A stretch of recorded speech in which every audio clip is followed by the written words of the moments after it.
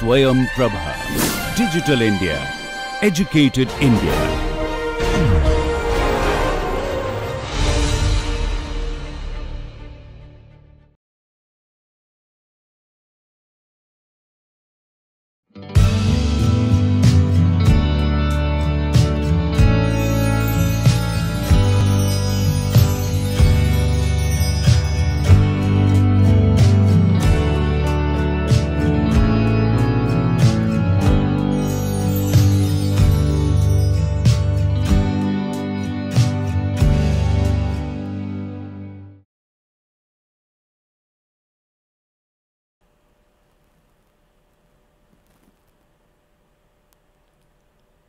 Hello, welcome to this NPTEL massive online open course. This course is on phonetics and phonology, a broad overview.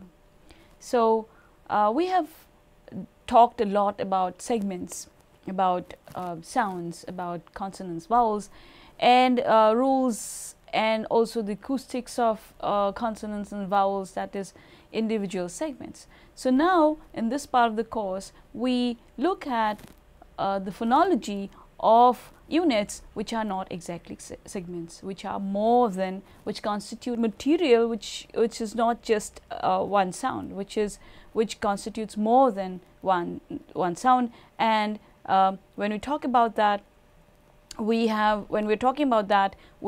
talked about syllables in the last class. In the last lecture, you had seen that how the syllable is the nucleus of the unit syllable, and then you have onset and coda, and how you have various rules of assignment of onset and coda. Now today we talk about another aspect of the syllable, which is stress and stress rules and syllable weight. So when we talk about stress involves the force or intensity with which a syllable is uttered. So stress is inherently about something which is in a syllable. So stress is detectable from the many effects it has on segments, since it appears in environmental segmental rules, but it is always considered to be a part of a syllable. So when we talk about stress, there are some inherent general properties of stress that we always have to keep in mind. Number one is that of culminativity. So what does culminativity mean? It means that in most stress languages, every word has exactly one main stress. So it has to have the property where the intensity has to culminate in one part of a word.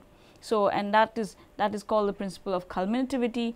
And stress is culminative. In each word culminates in one main stressed syllable, which can be called prominent, which can be called stressed, which can be called accented, but it has to that stressed syllable has to have the property of culminativity.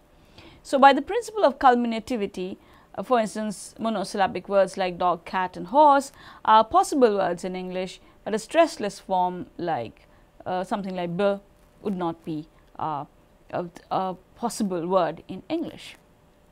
So one exception to the principle of culminativity, like grammatical words such as articles, pronouns, prepositions and auxiliary verbs, are often stressless. Example, the word the in the book, in the phrase, noun phrase, the book. So grammatical words prosodically lean on content words. So if there are grammatical words, then they almost necessarily they will need content words to exist in any grammatically meaningful form. So the other properties include that it is, as we just said, the stress is a property of syllables. That is, units that can be stressed or stressless are syllables and they are not segments. And the reason is that there are no contrasts of stress within the syllable. And if a syllable contains a diphthong, it is impossible for a language to have a contrast involving stressing the first half versus the second half of the diphthong. So, and we have examples here. there are only 3 ways of stressing the trisyllable. We have here is pataima, where obviously because there are 3 syllables, these are the 3 possibilities that we have. So, we either have stress on the initial syllable, or stress on the middle syllable, stress on the final syllable. And stressing pataima is not possible unless there are 4 syllables, pataima. So, the issue is, if this has to be stressed, then this will be a syllable on its own. And the adopted representations, we attach the feature stress to syllables rather than to vowels. So, that is what we meant by saying that stress is inherently a part of syllables. It is not a part of segments. So, stress, therefore, if we have stress on this, and then if we have in this, if we have stress on tai, then this is to be the stress syllable, and this is to be the stress syllable if stress is here. So, it is a property of the syllable, and if at all the stress is on this vowel, then this will become a 4-syllable word, pataima. Okay. Now, other general properties that constitute stress in a language is the property of fixed versus free stress. So, stress can be phonemic, where it cannot be predicted, and there are minimal or near minimal pairs. Example, Spanish savana versus savana. So, versus sa, where we have the stress here, or va if we have the stress here.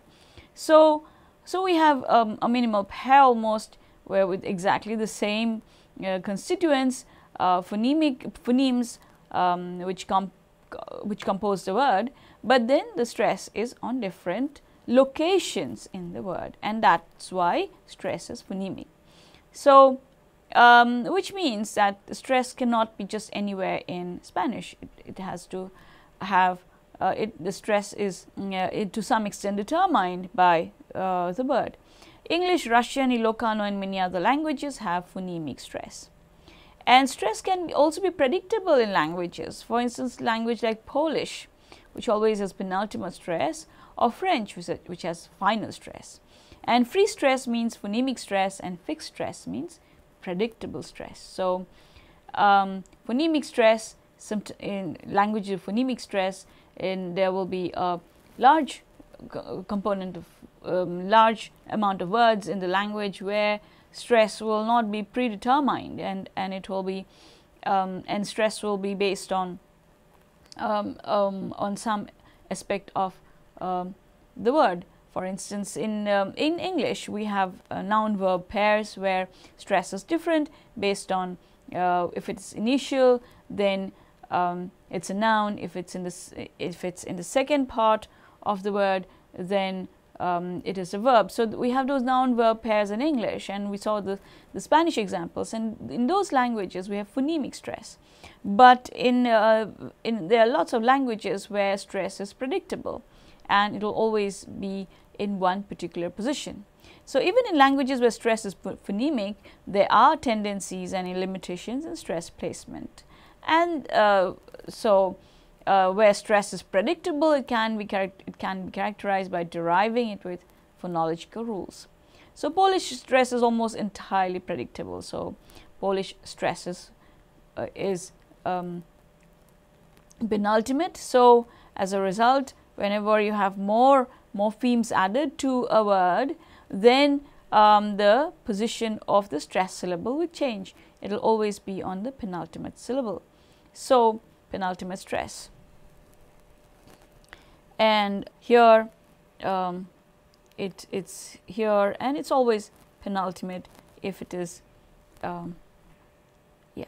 So, we have penultimate stress, we have a vowel counting. So, if we have a vowel counting version, then if the stress vowel will be the one which is in the penultimate position. So, this is the final, this is the penultimate, stress is always here. Okay. This is our stress position. What is this language? This is Polish. Assign stress to the second to last vowel in the word. So in order to limit contrast, it is appropriate to assign stress to syllables, not to vowels, and therefore penultimate stress, whereas we here we said that it's a property of the vowel. Here, as you can see, we are saying that it's a property of the syllable. Syllable has plus stress if it is before a word final position. So assign stress to the second to last syllable in the word. We assume that syllables always surface as stressless unless they are assigned stress by rule.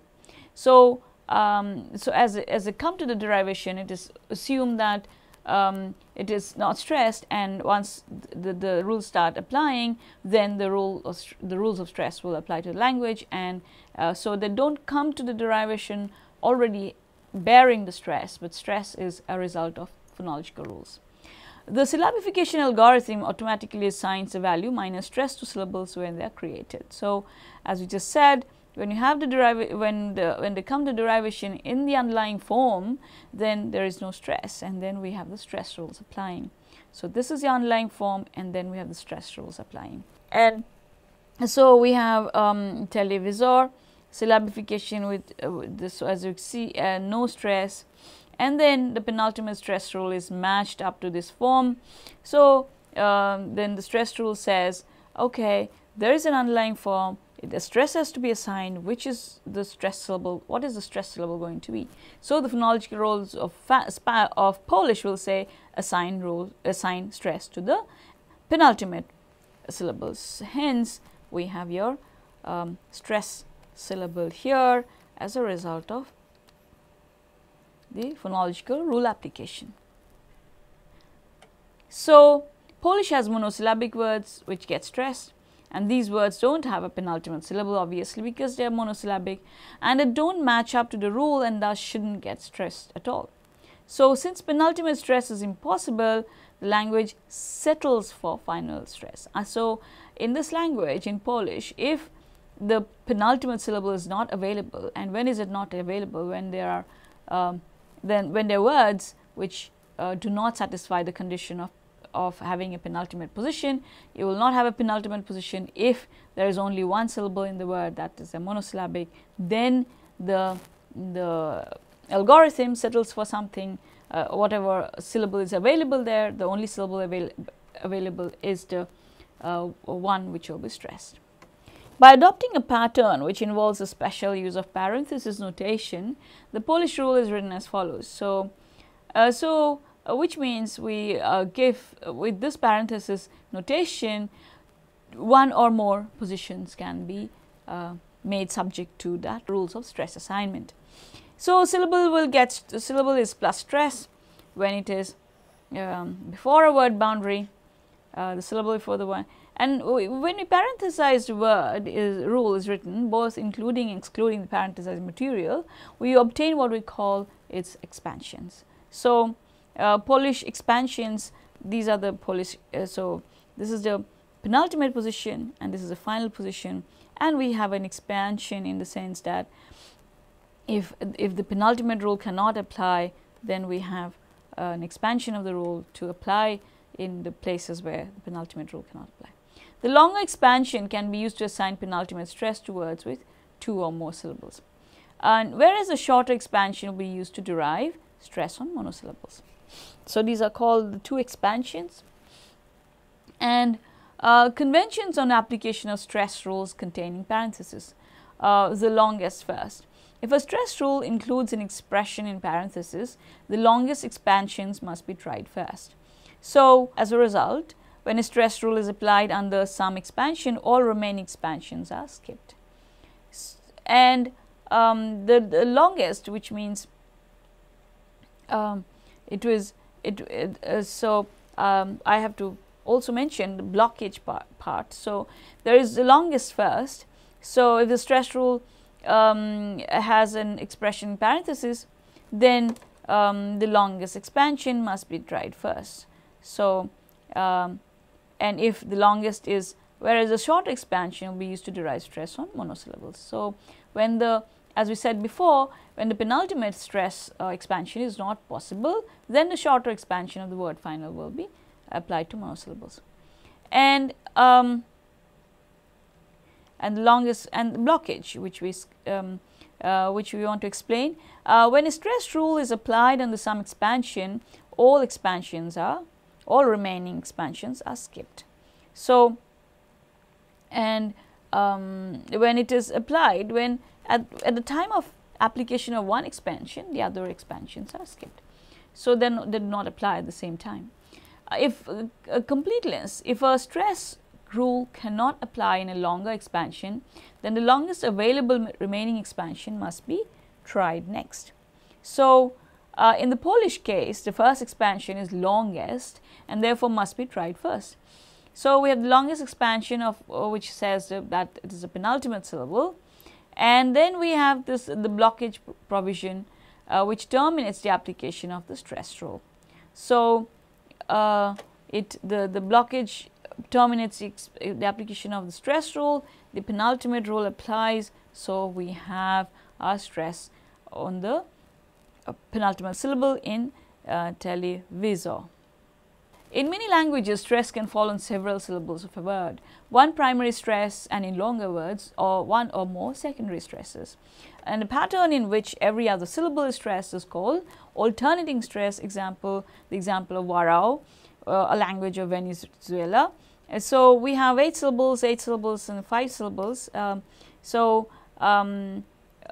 If a language is alternating stress, then it will try to skip one syllable and then assign stress to the other syllable, and that process will go on till it meets its end. And so, we have syllables, long syllable words from Warao. Here we have 3 examples, 2 with 8 syllables each and the last one with 5 syllables. So, what happens in Warao? Warao has penultimate main stress and a train of alternating secondary stresses going from right to left across the word. So, stress assignment happens from the right edge. To accommodate the distinction between primary and secondary stress, we add the feature main.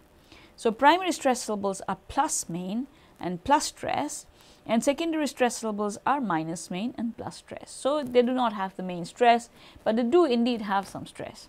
And stressless syllables are both minus main and minus stress. Warao primary stress. So, you assign primary main, that is the main stress, primary stress to the penultimate syllable. And after writing a rule with an unlimited number of secondary stresses, after that, writing a rule with unlimited number of secondary stresses can be done with iterative rules. So, the basis for iteration is that the rule creates new environments for itself, that is, it is self-feeding. So, that is the property of iterative rules. And so, what happens in Warao secondary stress? We have the property of iterative, keep on applying the secondary stress to the alternate syllables. Writing a rule with an unlimited number of secondary stresses can be done with iterative rules. The basis for iteration is that the rule creates new environments for itself, that is, it is self-feeding. So, we have Warao secondary stress here, where the syllable becomes stressed if it is before the penultimate position, and if it is in alternating positions. So, the change specifying plus stress will create secondary stress, not primary, under the assumption that all syllables start out as main. So, after syllabification, after the stress rule, we will consider that as which has already happened, and after that the rules of applying stress, secondary stress will apply. So, they will not apply simultaneously, or they will not apply or not cancel each other out. So, we have the underlying form here and the syllabification. So, as we just said, primary stress will be assigned to the penultimate syllable. Fine. Now, we have now main stress, the primary stress, so that rule is done. Now, we have to keep finding our alternating stress position. So, we already have one. We leave out ku, which is stressless, and proceed to the stress before ku, which is minus which is minus main stress, or doesn't even have stress. And then again we skip this R, and then we have rho and minus and therefore again secondary stress is signed there. And finally we leave out another syllable and reach the 7th syllable, where again stress is assigned because it's assigned from the right edge to the left edge. And what happens to this syllable? This syllable is left out. So the primary stress rule assigns the penultimate stress, and the secondary stress rule then iterates leftward to assign the remaining stresses. So secondary stress is self-feeding because it assigns a feature value plus stress, which appears in its own environment. Its own environment is that it has to look for a minus stress, it has to feed the environment that is already, so minus stress, main stress has been assigned, and then the next step is to assign these iterative secondary stresses, and then it will keep on feeding till it meets the end where there are no alternating minus stress syllables. At the last attempt to apply secondary stress, no stress can be assigned. In many stress languages, stress is sensitive to the distinction called syllable weight. Another important aspect of stress is that of syllable weight. So in a simple weight distinction, there are heavy and light vowels. And what are heavy and light vowels? Heavy syllable, heavy and light syllables. Heavy and light syllables. A syllable that, what is a heavy syllable? It either ends in a consonant or has a long vowel or diphthong. Those candidates are ideal for being heavy, in the sense that they will attract stress by virtue of being more, containing more material than on the right edge of the syllable, that is one more consonant. So if you have two consonants in the onset, that normally does not lead to weight. So light syllable is a syllable that ends in a short vowel. So this syllable called the macron is used to denote a heavy syllable, and this syllable called breve is used to denote a light syllable. A closed syllable is one that ends up in a consonant. An open syllable is one that ends in a short vowel or diphthong. And heavy syllables are intrinsically more prominent than lights, and in stress systems they tend to be stress attracting. And to identify what is meant by the breve and a macron, we assume a feature plus heavy attached to syllable nodes and assign its value by the syllabification rules. And a closed syllable is one that ends in a consonant, and open syllable is one that ends in a vowel or diphthong. And heavy syllables are intrinsically more prominent than lights, and in stress systems they tend to be stress attracting. So recall what I just said, that plus heavy syllable, a feature plus heavy attached to syllable nodes and assign its value by syllabification rules. So syllable weight. Hypothetical word pataptaima would be represented as minus heavy, plus heavy, plus heavy, and plus heavy. Thus, when the symbols macron and breve appear in roles, can be interpreted as plus heavy and minus heavy. Quantitative meta.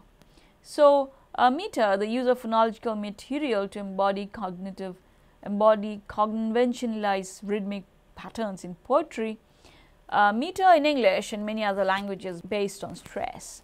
So in other languages, the basis of meter is an arrangement of the syllables of a line according to their weight. So classical Persian verse, so the world, O brother, waits for none. So and then we have another example, set thy heart on the creation of the world and it is enough. The stress patterns of these lines are not rhythmic in a way and could not be the basis of meter. So we don't see a rhythmic pattern here. or neither do you see rhythmic pattern here. We don't see any rhythmicity in longer words. So, if we don't have stress in longer words, then meter, what we mean by meter is not applicable. If we syllabify these utterances and classify them into heavies and lights, and a clear pattern emerges. So, when we mark them as heavy and light, so these become heavy, and these are the light ones.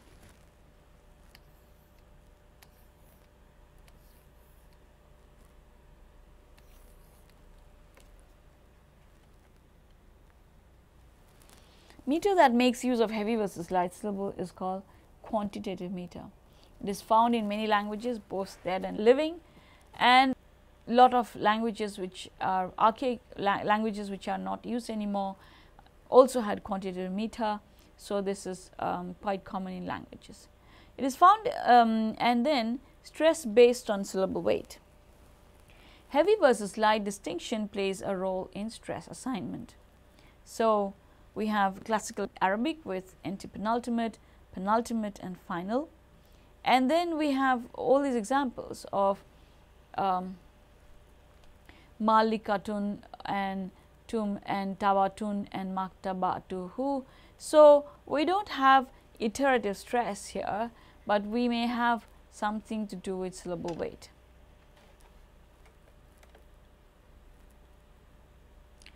So, and the first step is to syllabify and retranscribe as sequences of syllable weight.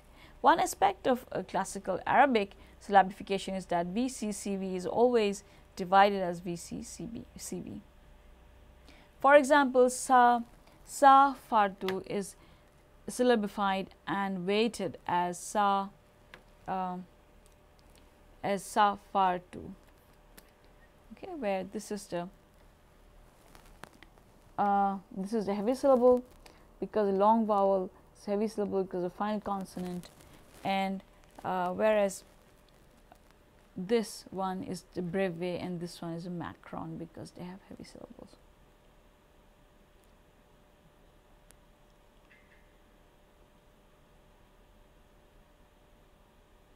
So, reduced to weight sequences and right justified, the data looks like this. And this is where you see that the stress syllable is in one position and the stressless vowels is in another position. If the penult is light, then the antepenult gets the stress, as in examples A to M. And if the penult is heavy or there are only two syllables, then the penult gets stress. So, going back to our diagrams there, and the data here. So, the data shows that there is no iterativity like we saw before, or there is no way to understand from the data here.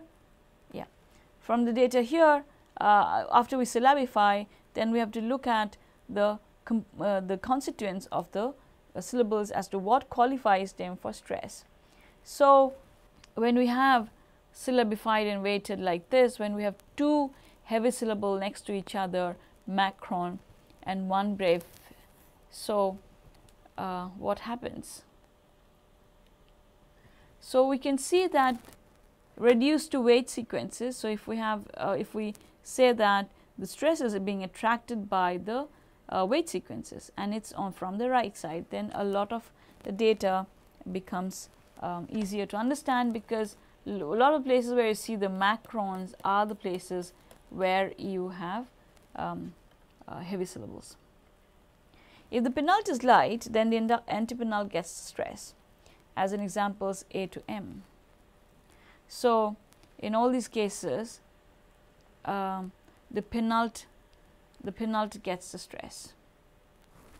if the penult is heavy or there are only 2 syllables, examples S to E, S to T, then the penult gets stressed. If the penult is heavy and there are only 2 syllables. So, if the penult is heavy and if there are only 2 syllables, then after having looked at classical Arabic stress, we have to go back to the penult. Yeah. So, if the penult is light, then the antepenult gets a stress, as in examples A to M. If the penult is heavy, there are only 2 syllables, N to S, and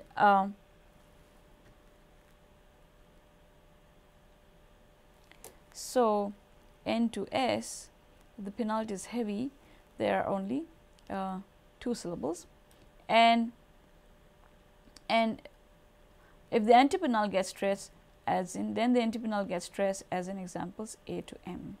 So, in all these cases, not the penult, it is the antepenult which gets the stress. The penult is light. So, if the penult is heavy, there are only 2 syllables, then the penult gets stress. And if the penult is heavy, the penult gets stress. If the penult is light, the antepenult gets the stress.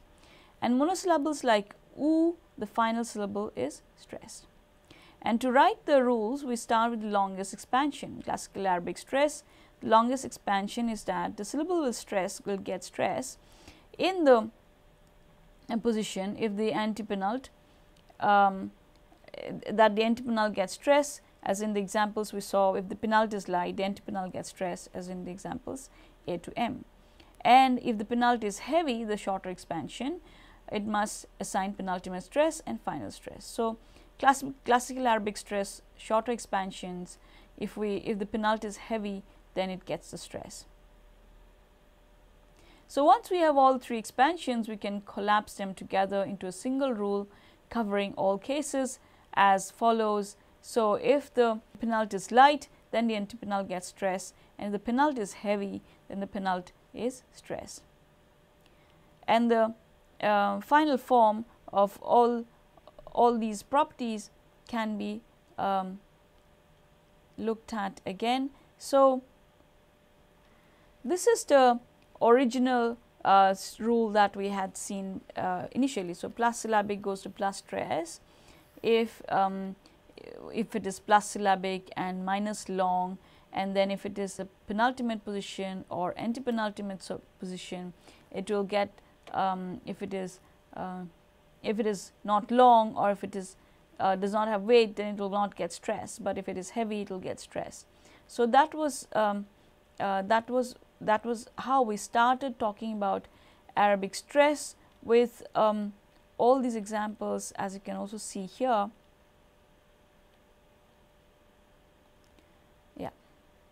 So, we can that is the Persian example, and so these are the classical Arabic examples.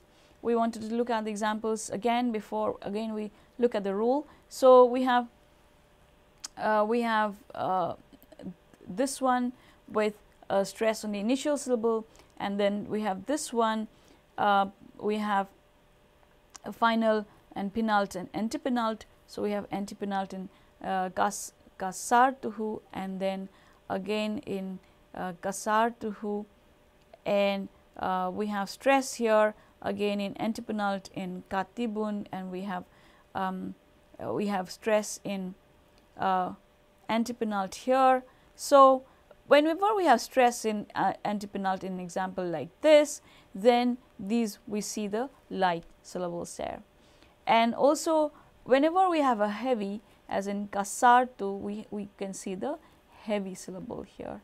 So, these are the examples which we need to see, that and these are the rules that are being tried to be expressed as one rule. So, safartu and kasartu are the cases where you see that the penultimate gets the stress because of being heavy. So, again coming back to our notations, where we have the macron and the breve, showing that in the penultimate position, in all these cases, the macron gets the stress because the penult gets the stress because the final syllable is light. Okay. So, the penult is light, the antepenult gets the stress, and if the penult is heavy, there are only 2 syllables, then the penult gets the stress, and monosyllables like oo, the final syllable is stressed. And these 3 rules of stressing the antepenult, penult and final is expressed in one form, in the final form, in like this, which means that a syllable gets stressed in Arabic, if in classical Arabic, if it is final, then the final, if it is a monosyllable like oo, then it's final syllable, then it gets the stress as in here, and the penult gets the stress if it is heavy, and then the antepenult gets the stress if the penult is light. So, all these 3 rules are being expressed here. So, classical Arabic case illustrates a general principle involving syllable weight. Heavy syllables tend to attract stress even though they are not invariably stressed. And the stress rule specifies a 3-syllable window within which stress must fall. The requirements of this window to override the tendency to stress heavy syllables. And the classical Arabic rule also illustrates the simplification in stress we can obtain by using syllable weights. So, whenever we talk about weights, a syllable weight, stress always comes into the picture because of the way the stress is stress. It's if there is weight, then there is weight, and there are stress rules which lead to our consideration of that syllable as having weight. So, it is this simple only because classical Arabic has a very simple syllable structure. Stated in segments, the rule would be like this. So, this is the bigger longer version of the rule. Plus syllabic becomes plus stress if it is the final syllable. If it is the only syllable in the word, then that one, or if it is the penult, if it is heavy, or it could be the antepenult if the penult is light. So, the rule where the syllable gets stressed, the syllable goes to plus stress if in these 3, within these 3 bracketed positions, the word has seeped into English as well. So, probably as a result of massive influx of loan words from Latin. The rule also works when applied to the native words because the native words are so short.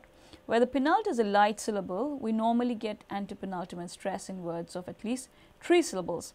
So, this is English, and you can see that in English, in this word, it is regiment or Canada or America or accident or Los Angeles or animal or capital. Okay. So, where the penult is light, which is the penult, this is the penult here. So, this is the final, this is the penult, this is the antepenult. If the penult is light, if this is light, then the antepenult gets a stress. So, similarly in all these cases where the penult is light, then here again penult is light, then the preceding syllable, which is marked in red, bears the stress. So, again this is light, and again this is light,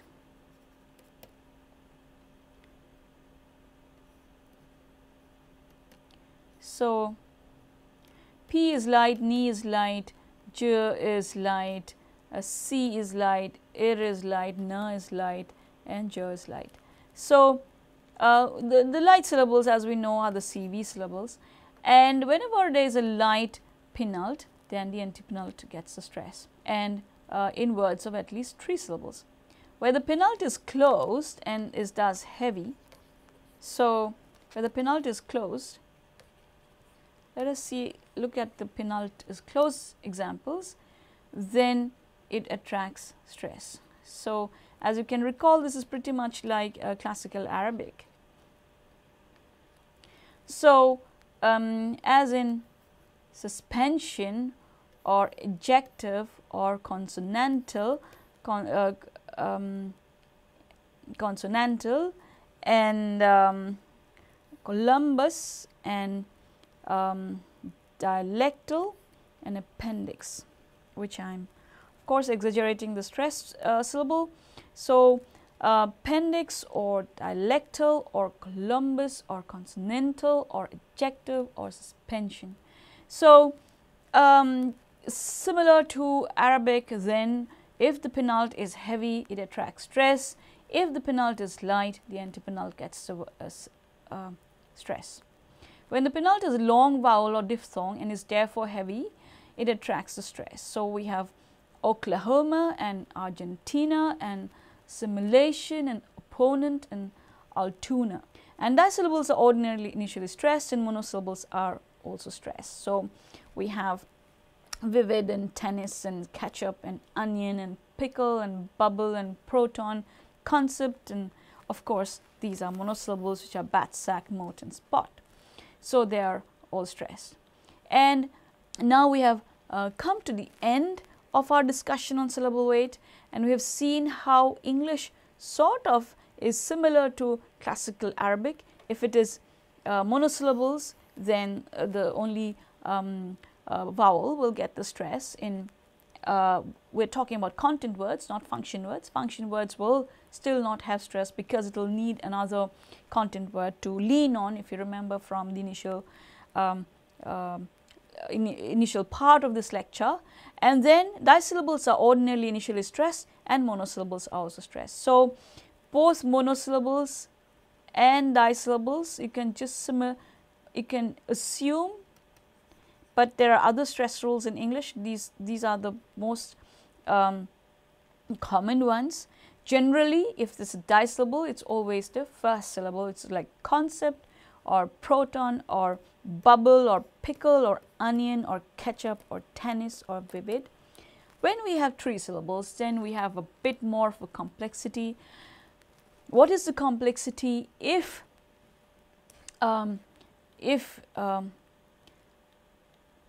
the penult is a light syllable, we get antepenultimate stress in words of at least 3 syllables. So, 3 syllables, if we have C, V, C, V, C in English, just like classical Arabic, we have a bit more of a complexity. If where the penult is a light syllable, this one, if it is light, the one in between, the one which is next to the final syllable, if it is light, then the antepenult will get the stress in words of at least 3 syllables or also 4 syllables.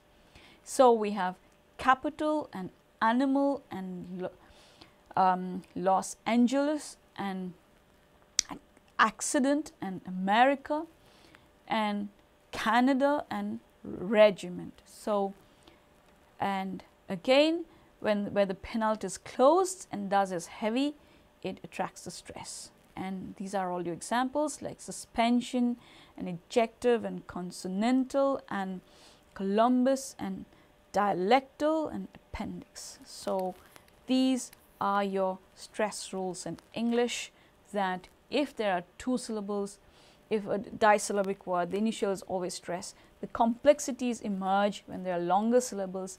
If the penult is a light syllable, then the stress is on the antepenult. If the penult is heavy, as in these examples, they always stress. And we saw similar, this was similar to classical Arabic, where also if the penult is a light syllable, the antepenult gets the stress. if the penult is closed and heavy, it attracts the stress. So now we come to the end of this lecture on stress, and where we showed that there are stress rules, phonological rules in English, and when an underlying form comes to the derivation, it comes without the stress rules. Stress rules are applied as a result of the application of phonological rules. Thank you for your attention. We will look at more aspects of suprasegmental phonology in the next few classes and before we wrap up this course. Thank you for your attention again.